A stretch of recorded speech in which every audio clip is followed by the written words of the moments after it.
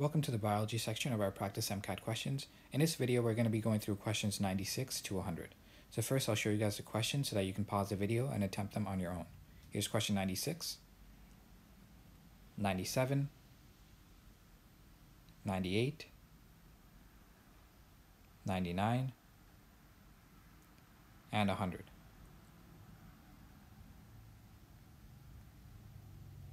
Now let's go through the questions together.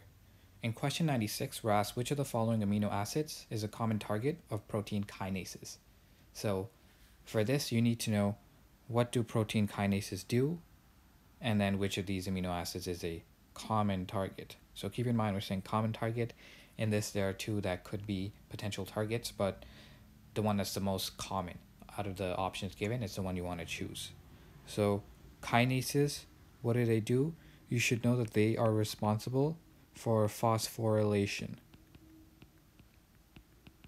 That's when you add a phosphate group to some other molecule. So in this case, we're phosphorylating some part of an amino acid, and the things that get phosphorylated the easiest would be oxygen. Nitrogen can also be phosphorylated a little bit, but the most commonly phosphorylated thing you see is oxygen. Another would be sulfur too, but oxygen, that's what you should think of when you think protein kinases, and you should think of an OH group. Something that has an OH group, a hydroxide group, rather than other oxygen groups. So a double bond to an oxygen, that's not going to get phosphorylated. It's a single bonded oxygen, and that's also single bonded to a hydrogen. And so if we look at our amino acids that are given to us, here is a chart with all the amino acids. First of all, we have threonine, which should be right here. And look at that. There's the OH group. So threonine could be phosphorylated. What else do we have? Arginine, tryptophan, glutamate. Arginine, we have a positively charged center over here that is distributed to the other nitrogen as well, but in any case, that positive charge is not going to be phosphorylated. Something with a charge like that is not going to have something else attached to it. That phosphate group is not going to attach. So arginine, no. Tryptophan has this nitrogen, but no, it's not commonly phosphorylated. It's already too bulky anyway, so it's not likely that this thing would really be accessed by an amino acid and then, by an enzyme and then be phosphorylated here. Better to have something more accessible.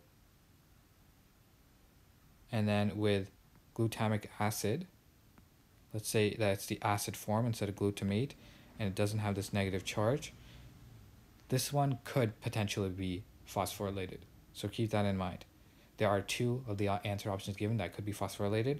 This OH group could be phosphorylated if it's still, as an OH.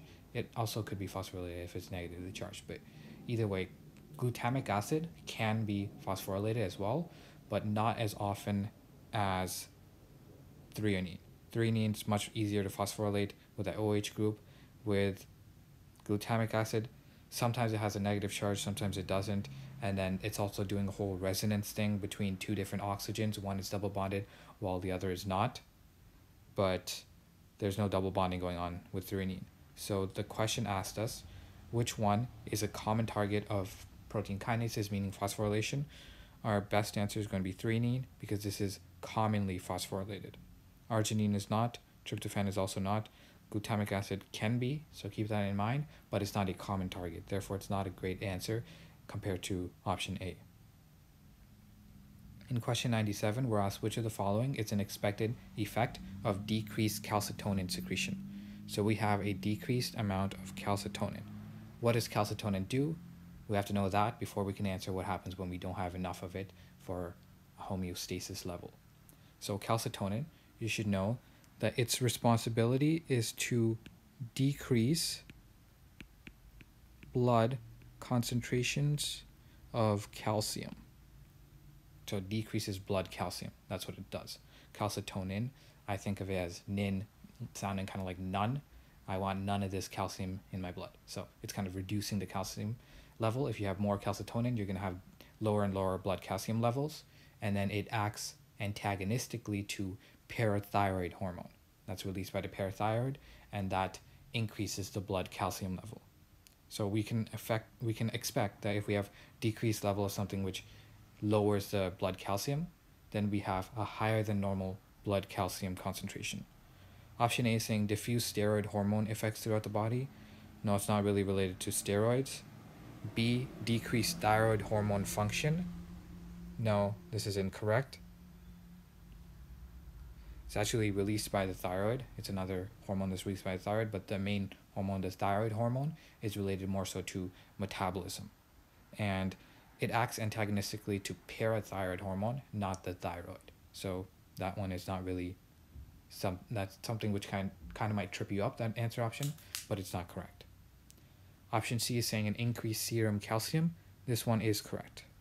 Just thinking about the main function of calcitonin, and if we have less of it, then we have the opposite effect of what it normally does, increased serum calcium, so higher blood calcium level. And finally, D is saying salt wasting by the kidneys. This is more so related to the salts that the kidneys is mainly responsible for, and that would be sodium and potassium, and so that's different than calcium. So it's not really going to be something which involves the kidneys as much. In question 98, which of the following refers to the innermost tissue layer in a developing embryo? So you just need to know the order of these. The way I like to think of it is endo kind of sounds like under, which is saying that it's under the other three, so it's the one that's all the way in the inside. You can also think of it as end. It's at the end. If you're thinking about from the outside and you're looking in, it's the one you see at the end. So endo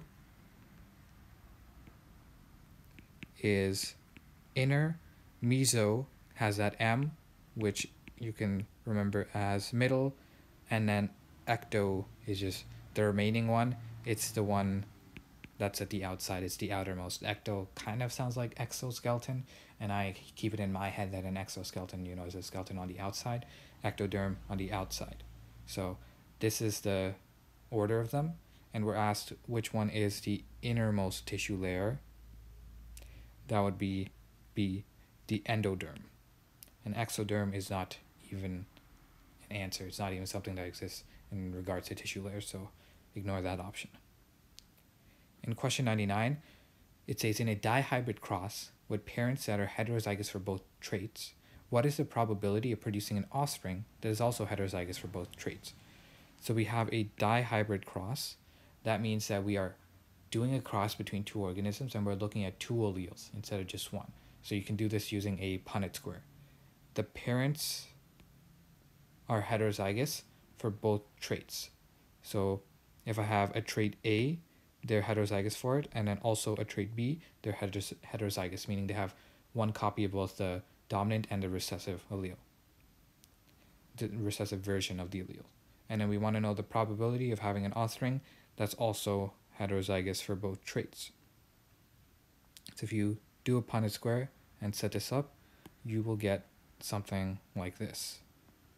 So just set up, if we're looking at R and Y as the two alleles instead of A and B, just write down all of the possible formations of alleles that you pass down that can happen. So all the possible gametes.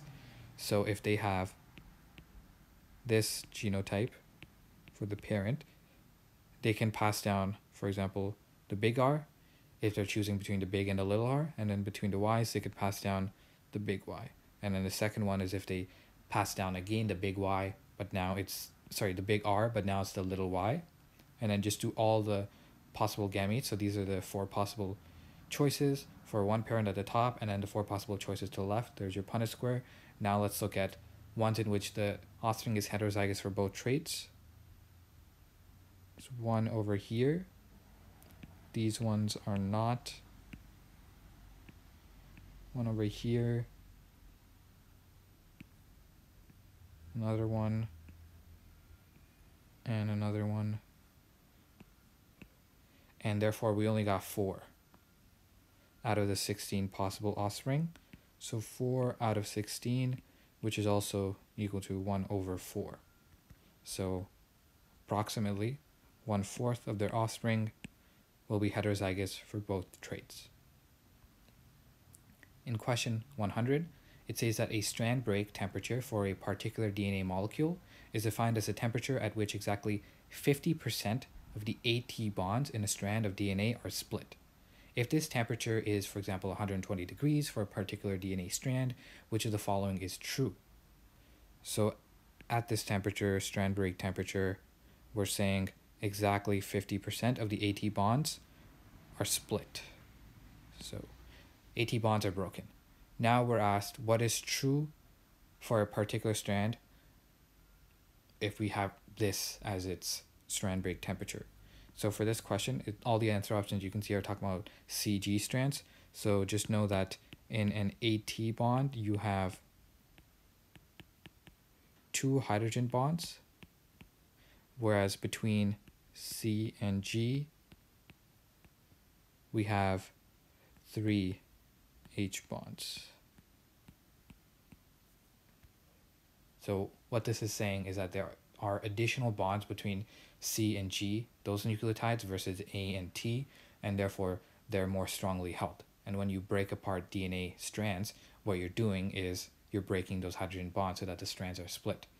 So at a certain temperature, if we're saying that exactly 50% of the AT bonds are broken, and it's harder to break the GC bonds because there's that extra bond holding them together, then it makes sense that at this temperature, we don't have as many GC bonds broken.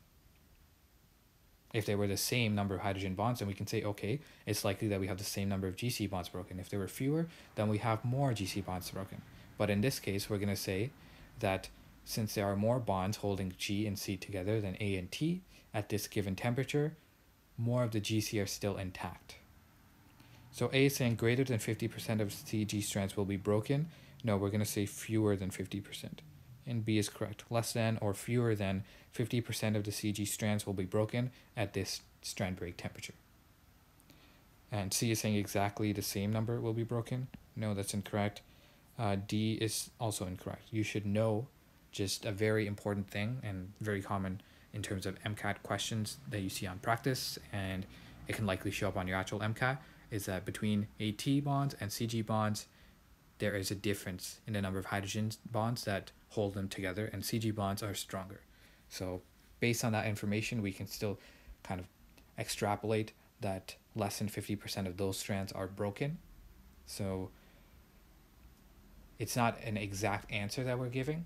Therefore, we can still say something about the status of the CG strands, but it's not an exact answer, and you should be able to still extract it based on the information that you have and things that you know about these bonds. So therefore, D is incorrect. And that's it for the questions in this video. If you enjoyed what you saw, make sure to check out our course. The link is right here and also in the description. And other than that, make sure to subscribe to our channel to keep up to date with the videos that we post here. That's it for this video. I'll see you guys in the next one.